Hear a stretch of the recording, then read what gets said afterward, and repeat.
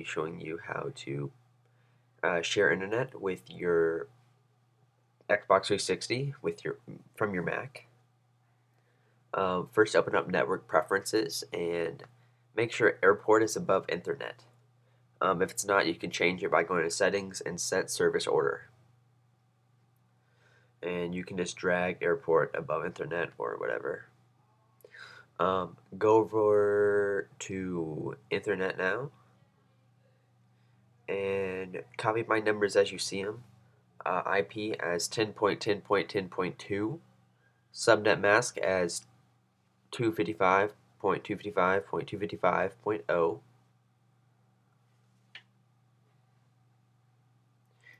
and we're going to skip router right now, but DNS is 208.67.222.222.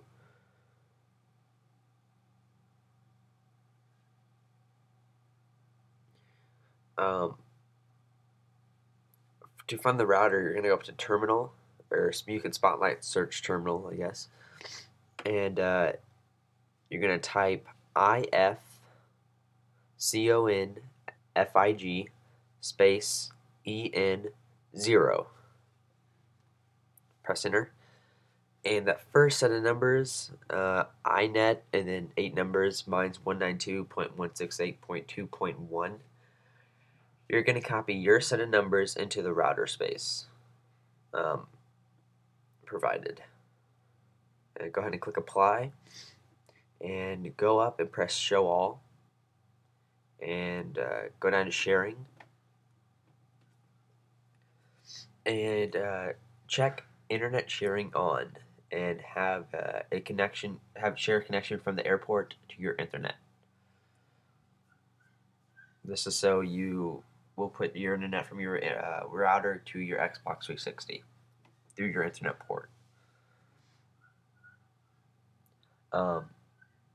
Once done with that, go up to the Apple key or Apple button in the top left and click About This Mac and do More Information, and go down to the Networks tab and the Addresses column under IP.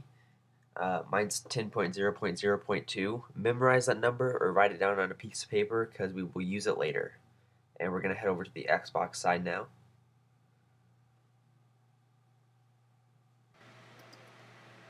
Okay, now under Xbox, go to My Xbox and System Settings, and then Network Settings, Configure Network, and IP Settings. Copy mine as you see them. It's going to be 10.10.10.3. It's just +1. 255.255.255.0 and 10.10.10.2.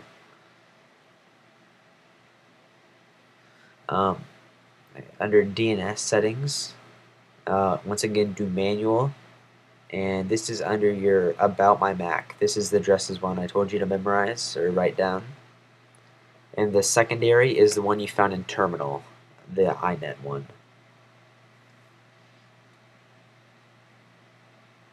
So I'm going to show you once it should be plugged in. If not already, plug it in. It's plugged into the back of my iMac, or it could be plugged into your MacBook, PowerBook, MacBook Pro, Mac Mini. And then you need to plug it into the back of your Xbox 360. This saves you $100 if you do it right and you get it to work. I mean, the only thing you have to pay for is the cord, which usually comes with the router if you already have one. So if you go ahead and test the connection,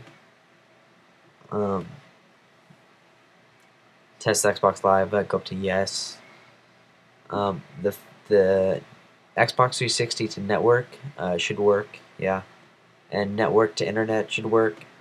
The one that partly works, I mean, you can still play online, is internet to Xbox Live. It'll finish, but it's a caution, and this is just for the NAT type, and you don't need to worry about that.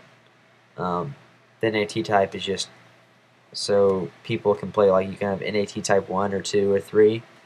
The ideal one is NAT type 2. That's so you can talk to people with the same NAT type. And once again, I'm Joe from DiTechite. Thanks and good luck. The pleasures of the first world laid out.